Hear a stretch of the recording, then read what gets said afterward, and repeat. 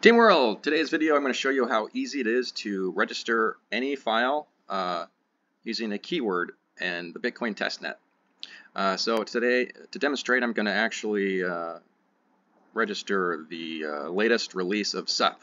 I'm going to call this SUP version 0.1.29-beta. And then I'm going to say, give me a Bitcoin address, which it did. And I'm going to go out to my desktop and I'm going to find a thumbnail for this file. Select this SUP GIF. And I'm going to click on it a couple times to verify it on IPFS, which I did, and you can see now the image is up on top, that animated GIF. And then I'm going to select the file that I'm actually going to register. And you don't see it, but right now I have a black screen that shows that it's uploading, and it is done. It's uploaded to IPFS. And that was 120 megs you saw there.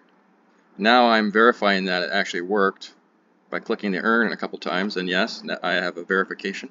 So I'm going to put one keyword on this. We're going to call this SUP release. One word as a keyword. There you go. And I'm going to put an owner on it for itself. Copy this address. Paste, quantity of 1, add. And last step, mint. And there you go. That is the end.